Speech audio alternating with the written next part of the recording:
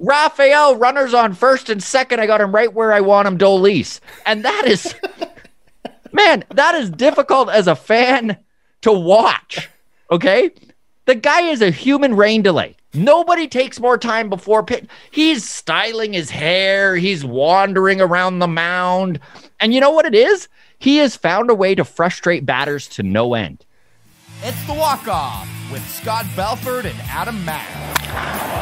This ball is crushed. Rafael Dolis, I do wish to get into this because he is a guy who has proven that he can do it for this team. He had a blow-up earlier in the season, which is why his ERA looks ugly at 6 point whatever it is. Right. But if you were to take that one inning where he allowed 4 runs out of that, he's been unbeatable. Yep. He is a guy who, I'm just going to straight up say it, he's probably not a major league pitcher, but he has found a way to become one. He is crafty beyond crafty.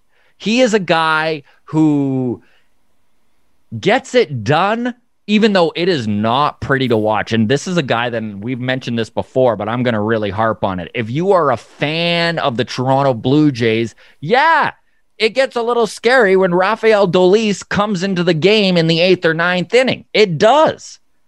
Because this is a guy that if you give a little bit of leeway, he's going to take it.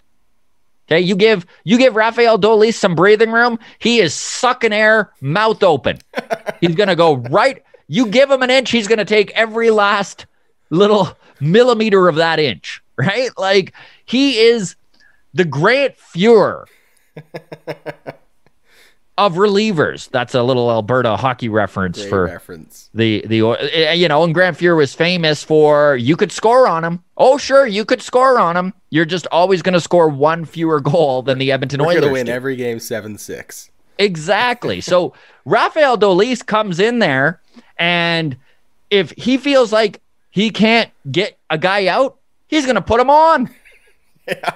Rafael, runners on first and second. I got him right where I want him, Dolis. And that is, man, that is difficult as a fan to watch. Okay? The guy is a human rain delay. Nobody takes more time before pitch. He's styling his hair. He's wandering around the mound. And you know what it is? He has found a way to frustrate batters to no end. You know? Just when the batter thinks that they have his sinker figured out, he gets off the mound, he throws to first, he wanders around. Now 2 minutes has gone by, and the guy's like, I don't think I even remember what that pitch looked like. You know? It's true. No, so it's crafty. You're right. It's crafty. It's crafty. So listen, I know there are some Dolis haters out there. Just look at the numbers, okay? Take the emotional turmoil that he puts on you every time he takes the ball and hits the mound and ignore it. Because in the end, Rafael Dolis, we're very lucky to have this man in our bullpen, especially with our top 3 highest leverage bullpen guys out. Yeah. He's been a godsend. And despite the fact that, again, I get as nervous as anyone when you watch him trot out of that bullpen, he's been great. Yeah. Minus the one blow up.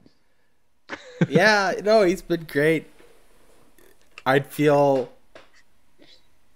sorry to go back to this, but I'd feel so much better with him on the mound if our infield was playing a little more competent. Agreed. We're not helping him out. They're not, and he needs all the help he can get. Yeah. I mean, if you just look at Rafael Dolis' stuff, right? He throws 93, 94. You know, like when he's dealing, he's topping out at 94-ish. Yeah. You might see him brush 95. But for the most part, his average is around 91, 92 for his fastball. He relies heavily on his slider. He relies heavily on just being crafty, just picking the corners. And this is another thing. You never see Rafael Dolis give in to a hitter. He would rather load the bases up and pitch to someone he feels comfortable against than go after someone and challenge someone that he thinks could hit his stuff. Yeah. It's impressive to have that kind of confidence in your stuff once you get to a guy you can get. Yeah. It's just not fun to watch for fans.